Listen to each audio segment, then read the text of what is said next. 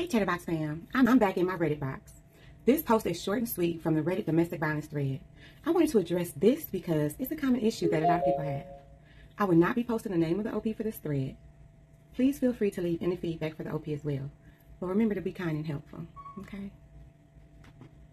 Alright, let's get into it. The title of this post is, How to Let Go. So the OP says, part of me feels guilty. Why? I am 4 weeks of no contact with my ex, but sometimes I want to call him. How do I get that thought out of my head? I know that any conversation with him would not make me feel better. It's not good for me, and he doesn't actually care about me. But I just be wanting to call him, and I hate myself because of it. Okay, so that's it. I told you it's short and sweet, but it's so common, right? So have you ever been through that? Have you ever craved somebody that wasn't good for you, like sugar, and you have diabetes? Tell me about it in the comments. What advice would you give OP? How did you get over it? Did you get over it? Are you still struggling? Leave that in the comments too. Here's my 2 cents, okay?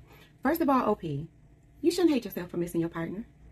You're remembering that things weren't always bad. So it's natural for our minds to try to protect us, especially when we're feeling low, by highlighting moments that made us feel good. And dissociating from feelings that cause us unpleasant moments, like right now, you feel unpleasant, right? I've had clients who expressed interpersonal violence and domestic violence, and they found it almost impossible to remain separated from their partner.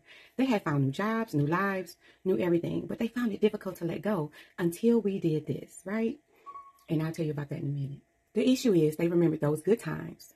You know, those makeup periods within the cycle of abuse? Those good times that made you feel good after he made you feel real bad.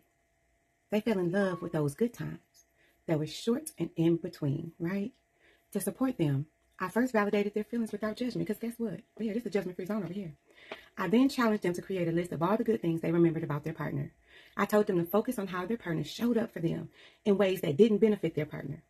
We processed this, and we put it in a list in chronological order, and we grouped these kind acts in sets of 3 months.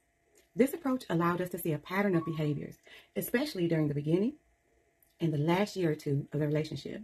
Often these kind acts were abundant at the start due to the love bombing they experienced, but they slowly diminished over time. This pattern helped my clients to understand the reality of the state of their relationship. After processing these kind acts and talking about it and getting everything out on the table, I asked them to make a list of the negative experiences they've had in the relationship. We placed these in chronological order, and we grouped them into 3-month sets.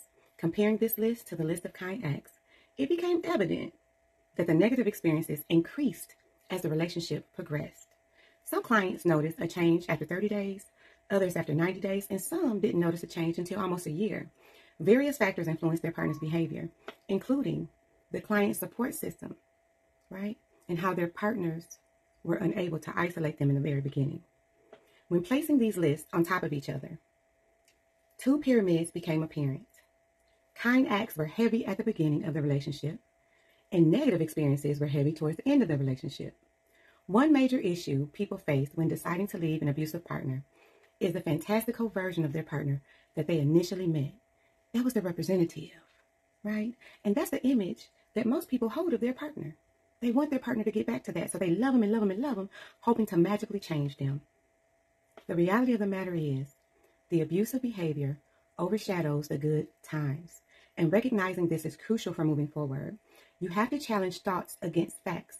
This helps to demystify the magic moments in the relationship that makes the survivor want to keep going back to their abuser. This helps the survivor to also be grounded in the reality, while acknowledging and validating their feelings, which can be 2 dichotomous things. If you are experiencing abuse within your relationship, or if you know someone that's experiencing abuse, or if you're a survivor of domestic violence, please seek support with the Domestic Violence Hotline. That's 1-800-799-7233. Seek counseling and make sure you tell someone what you're going through. Silence is violence. That's my 2 cents. Take it or leave it. It's free.